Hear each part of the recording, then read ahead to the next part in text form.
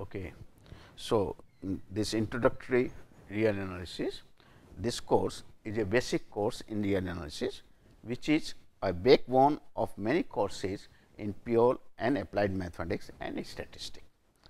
This is very useful course for any branch of science and engineering students. The present course has been designed to introduce the subjects to UG, undergraduate, as well as for postgraduate students in science and engineering. The course contains a good introduction on each topic and an advanced treatment of the theory at a fairly suitable, understandable level to the students at this stage. Now, before starting the lecture, let us see the real number system, how the real number system is developed. In fact, Dedekind and Cantor gave a systematic way of its development by using the cuts and the sequences respectively. Now, this we will not discuss the Cantor theory and Dedekind theory. We will start the real number system, concepts of the sets, continuity, differentiability, Riemann integral and so on. But this is also an important topic, Dedekind and Cantor's theory. So, the interested student may go through the work which is available, these topics are available, any real analysis book for that. Okay. Now, we know the natural number system. So, we assume the students are familiar with the natural number system 1, 2, 3 and so on. When we include 0 in this system, then you get the whole number, then we get the integers, rational number, real number and so on. So, this is these sets are developed slowly as we require the things. In fact, when we say the set of natural number, it is basically 1, 2, 3 the collection of these numbers 1, 2, 3, 4 and so on. Now, over this set the addition is a binary operation, that is if I add any two natural number, we always get a natural number, but the subtraction is not binary. It means that if I picked up the two elements of this then and subtract them, then it may or may not belongs to n. For example, if I take 4 and 3, then 4 minus 3 is available 1, but 3 minus 4 is not available 1. So, this shows the system n or the class n of natural number is not at all complete still. So, in order to get the subtraction also as a binary operation on this collection, we have to take all these numbers 0, plus minus 1, plus minus 2, plus minus 3 and so on. And this collection we say it is the set of all integers. There is one more extension of n. When we add 0 in the set of natural number, then this is known as the set of whole numbers. So, this is the set of natural number, this is the set of whole numbers and this is the set of integers. Now, over the integer I, we see plus, minus and multiplication are binary operations. However, the division is not binary. That is, if I picked up any two integer and divide, provided the denominator is non-zero, then we get a fractional, not a integer. So, this again shows there is a possibility of further extension of I, and that leads to the concept of Q, the set of rational point number. So, the set of rational number is of the form p by q, where p and q both are integers. The greatest common divisor of p q is 1 and q is positive. So, this collection gives you the all possible number which is of the form p by q. Integers can also be a part of it. When you take q to be 1, set of all integer will come and like this. So, a natural number, whole number and integer, they are the subset of the set of natural number. But still this set is not complete, complete, because if I look at root 2, then root 2 cannot be expressed in the form of p by q, and the reason is very simple. Suppose it can be expressed in the form of p by q, suppose, then this implies that p square becomes 2 q square.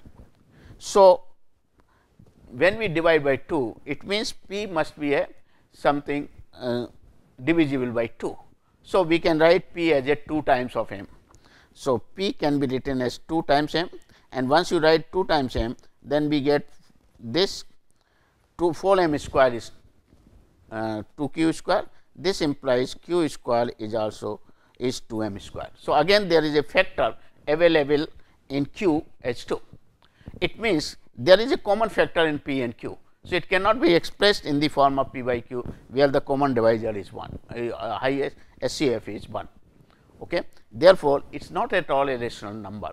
So, where we should put? So, such a number which are not rational number and radical signs and so on, these are called irrational numbers.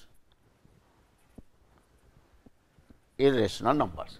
So, set of irrational number and set of rational number together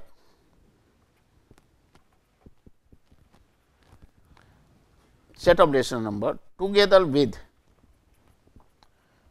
the set of irrational number, this gives you the set of real numbers.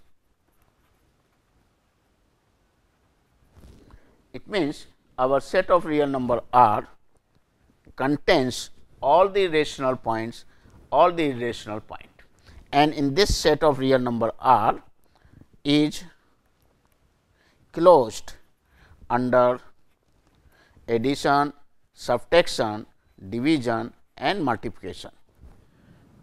Okay. And not only this, this R is an ordered set, ordered field. R is an ordered field, ordered field. It means we can, if we introduce the some partial relation on it, or if we picked up any two real number, one can always decide or one can always find out whether one is strictly less than other or strictly greater than other, or both are equal. So, this the structure is an ordered structure, and the field, of course, when we discuss, you have gone through the real algebra part, field, vector space together with the addition and multiplication and all other conditions are satisfied, then form the field. So, this is a topic which we may discuss, you may go through in the linear algebra part field, but it is an ordered field for you. Now, throughout this lecture, we will use 3 books. The books which we will use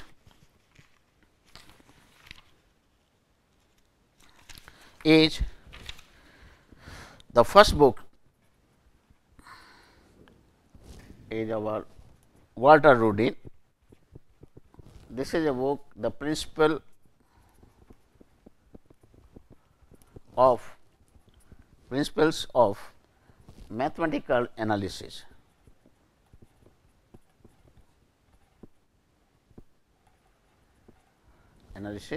This is basically a Tata McGraw-Hill publication. Second book we will use Sterling K. Bulbarian,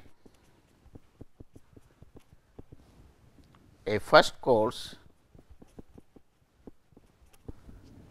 in real analysis.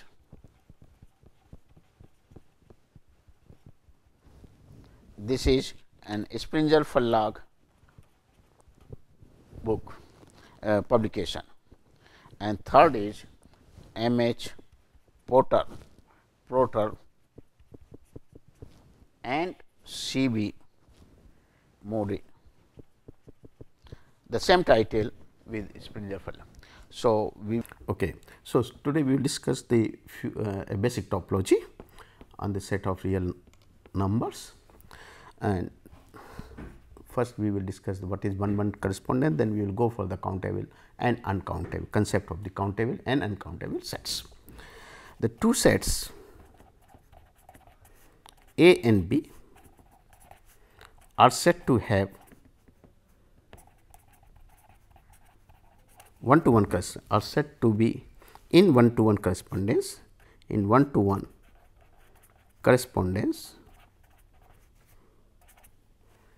if there exists a 1-1 mapping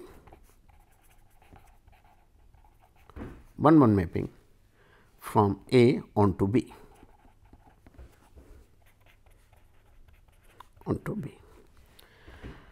And then if A and B are finite, then we say the cardinality of A and cardinality B is the same.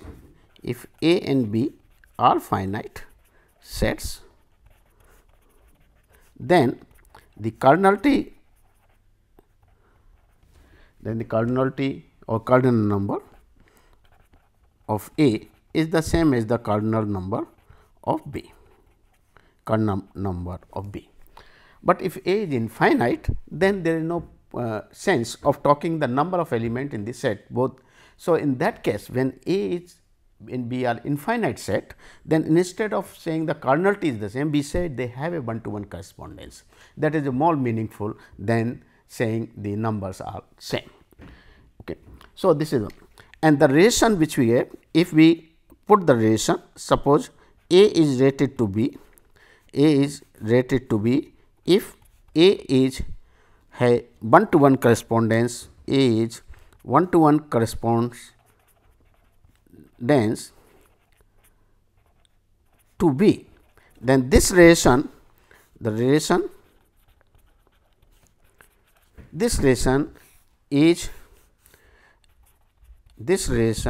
is obviously is reflexive, symmetric and transitive.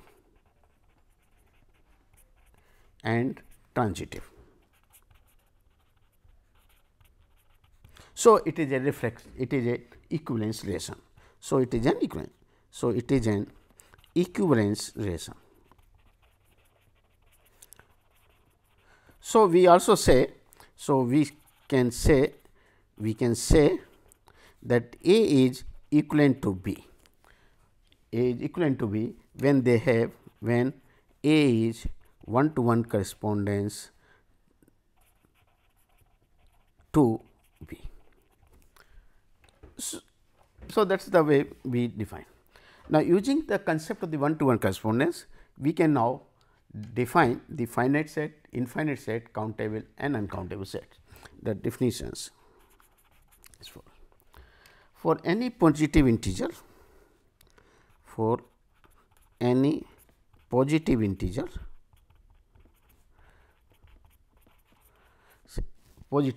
say n, let J n represent the sets having the element 1, 2, 3 say up to n.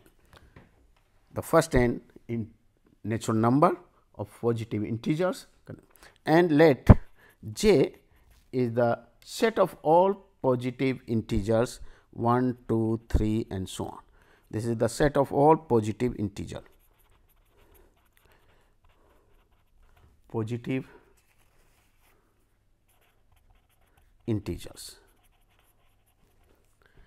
Okay. Then for any set A,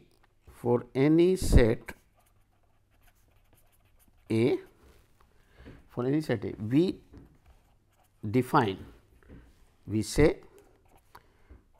A is finite, A is a finite set, if A is equivalent to J n for some n. Obviously, once it is equivalent to some n, then n is fixed. So, j n is finite, the number of the terms is n only. So, A will also be finite, one to one correspondence, and the set will be a finite set. Empty set in particular considered to be a finite set. So, in particular empty set phi is considered to be finite.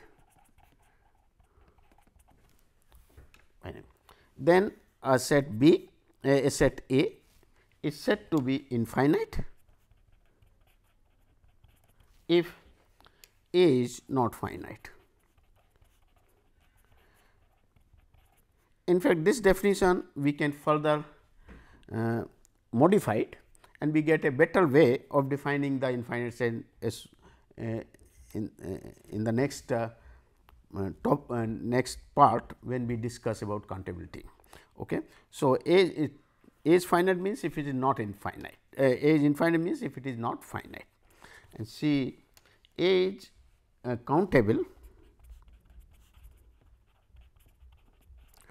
if A is equivalent to j, that is there is a one to one correspondence between the elements of A and the j, or we can define a mapping from set of positive integer to A which is 1 1, then such a set A is said to be a countable set.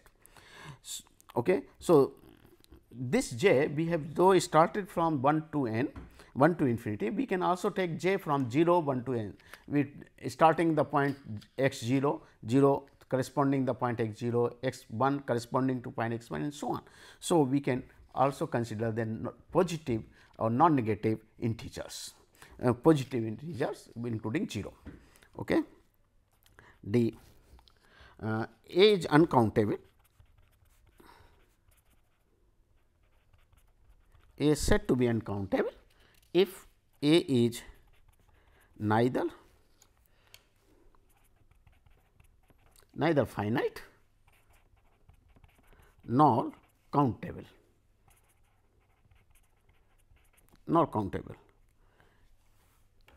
and E we say A is at most countable, if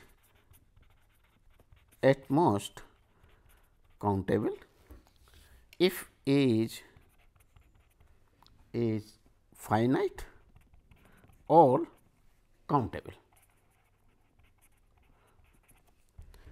Finite set is also a countable set, but if the set is finite as well as and also means finite, that set will be considered countable. Countable set is self countable. So, we say A is almost countable means either is finite or maybe a countable set. That is what countable.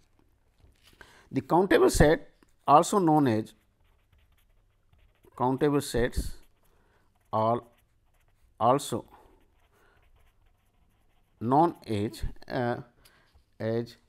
denumerable set, or enumerable sets, all numerable sets. Okay. Let us take some examples where this we say let A be the set of all integers, A be the set of all integers. Okay. Then set of all integers, B claim that this set of integers A is countable. We claim A is countable.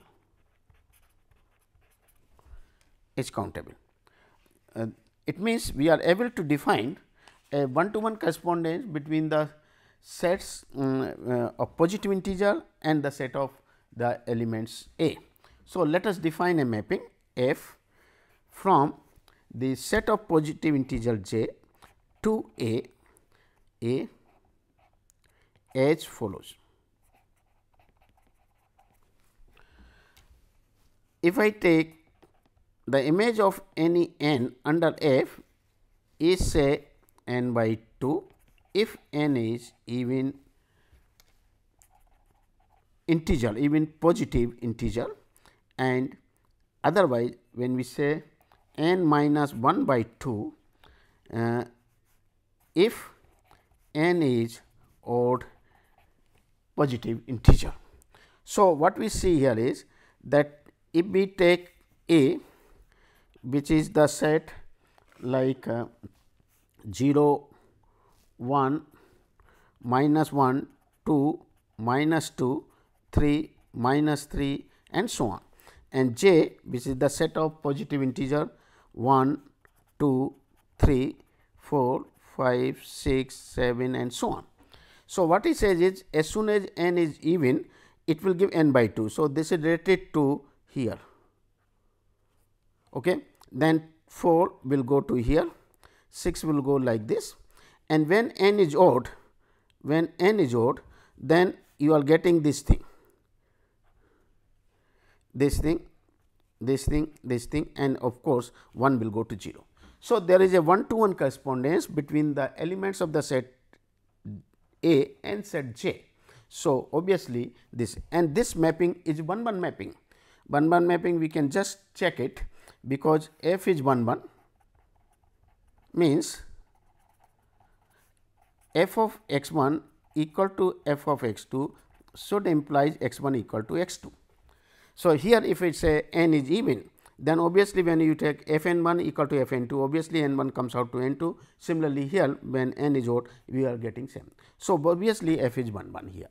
So, that is why this set of positive integers is a countable set. One more thing which we can see here is a remark. What we have seen is that this A is a set of integer, but J is a set of positive integer. J is a proper subset of A. So, but they are having a 1-to-1 correspondence. So, what we can say is what we conclude or we observe here is, in case of the infinite set, we can say A is infinite when A is equivalent to one of its proper subset. In case of infinite set, a proper subset may be equivalent to the set itself. So, in case of infinite set, a proper subset A may is equivalent to, in case of infinite set say A is equivalent to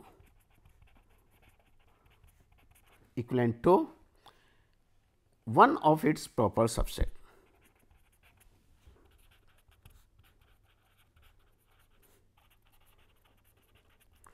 And this is also a way to define a infinite set. We say a set is infinite if A is equivalent to one of its proper subset.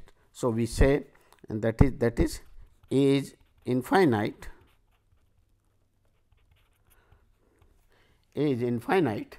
set if infinite set if A is equivalent to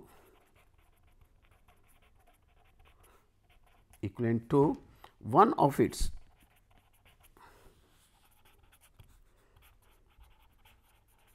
proper subsets. That is all. Okay.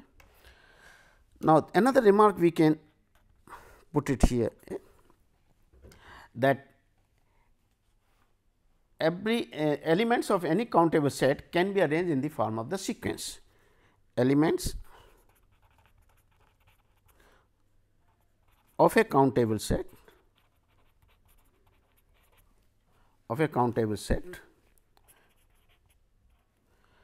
elements of a countable set may be arranged, can be arranged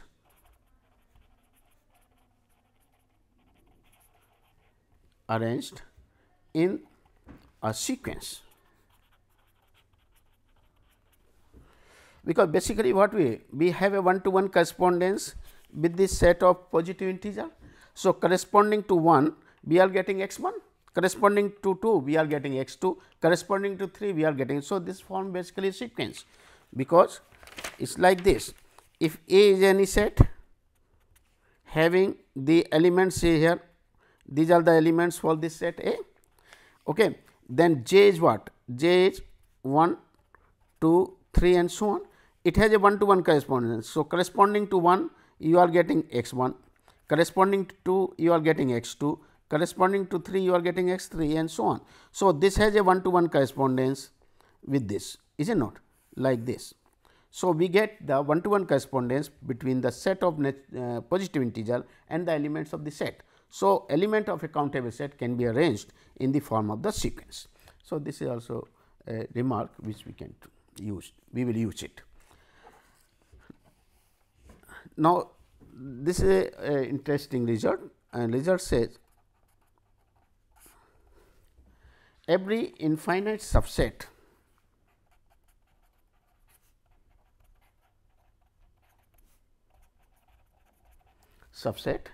of a countable set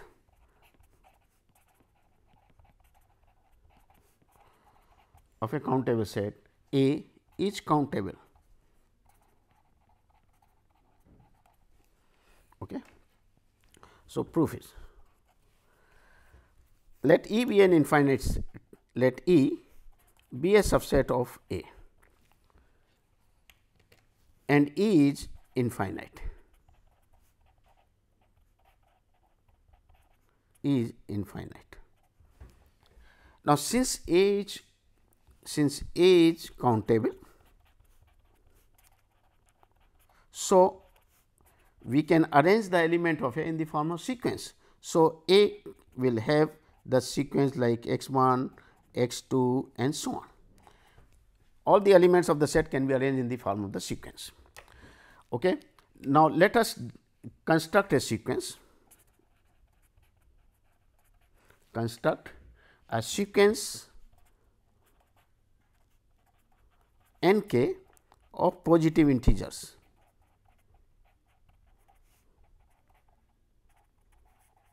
as follows. Suppose n 1 be the smallest positive integer, be the smallest positive integer such that x n k, x n 1 is an element of E. Means from this n 1 to 3 and so on, suppose I am taking the n 1 is the smallest integer. So, that the first x n 1 corresponding to this x n 1 is an, means out of this the first element which you are getting is x n 1 belongs to E.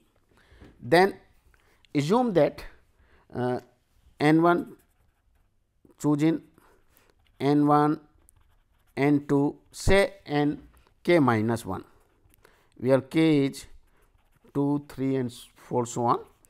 These are the after choosing in such a way when n 2 is greater than n 1 and such that x n 2 belongs to E and so on. Let us take n k now be the smallest integer, be the smallest integer with the smallest integer such that be the smallest integer such that n k is greater than n k minus 1 and the corresponding term of the sequence x n k belongs to E. Okay. So, now let us introduce the function f from j to E. So, if we take f of n as x of n k, f of k, let us take f of k as x of n k, where k is 1, 2, 3 and so on. Then what we see here, there is a 1 to 1 correspondence between j and E, because for k is 1, x n 1 is in E, k is 2, x n 2 is in E, x n k is in E and like this. So, this is a 1 to 1 correspondence between E and J. Hence, E is countable. Hence, E is countable. Okay. So, this shows that every infinite subset of a countable set is countable. Okay. Clear? Is it okay? So, this one. Now, here as we have seen that if A is countable, we can put it in the form of a sequence x 1, x 2, x n, all the elements we can arrange in the form of the sequence x 1, x 2, x n. If I generalize it, say why, because 1 to n is basically set of positive integer. So, instead of this we can take the collection family of the sets also. So, we define like this, let A and omega be sets, and suppose with each element alpha of A there is associated a subset of omega which is known, and suppose for each element alpha belongs to A, alpha A, there is associated a subset E alpha of omega, subset say E alpha, subset denoted by E alpha of omega. Okay. Then the collection of all these E alpha, then this collection E alpha where alpha belongs to A, this collection alpha is the collection of the sets, is the family of the sets, or subsets of Q, subsets of omega, family of subsets of omega. Now, if we take S as the union of E alpha when alpha belongs to A, then this for at least one we used, then any element belongs to this means it will be in one of the alpha E alpha like this. So, for at least one alpha we used it. Okay. And in particular when A is an positive integer, A is the set of positive integer, then S becomes union E m, m is 1 to infinity, and this we say it is a countable union of E m's like this. So, even similarly for the intersection also we can introduce. So, this will be needed, so we can just